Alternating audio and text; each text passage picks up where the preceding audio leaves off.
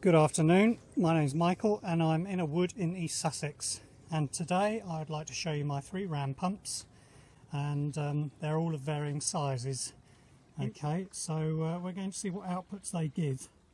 Now, the driveline pipe for the large pump is coming from a 4 metre head tank.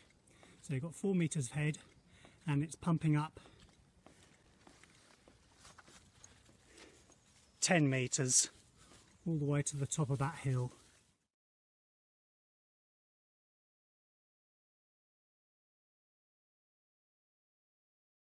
This one going, she's primed and ready to go.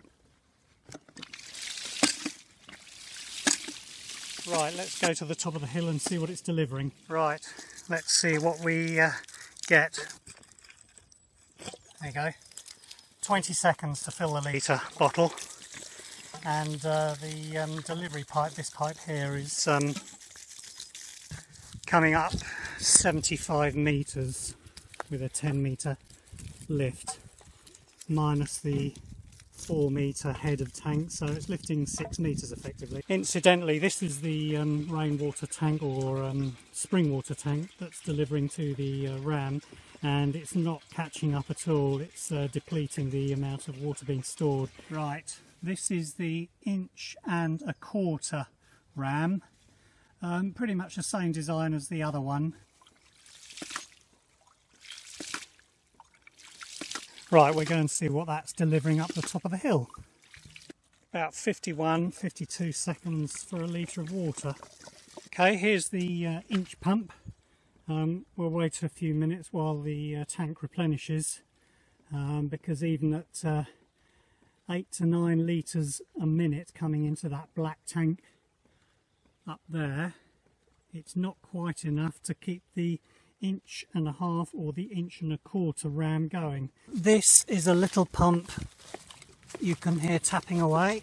I put in about 3 weeks ago, and it's pumping along a pipe 150 metres all the way up the top beyond the wood into a large water storage container, and this has been very reliable. There's a inch drive line, and that's coming from a different tank further up. There's not a particularly great head of water on this one. These ram pumps aren't anything new, they've been around for a few hundred years, and it's just a bit of fun, and yeah, it's just interesting to see what they can produce. So there's all sorts of things you can change on these to make them really efficient. So but I don't have a year and a day to do that, but I just thought I'd show you my 3 varying sizes. Right, let's turn her on and see what happens.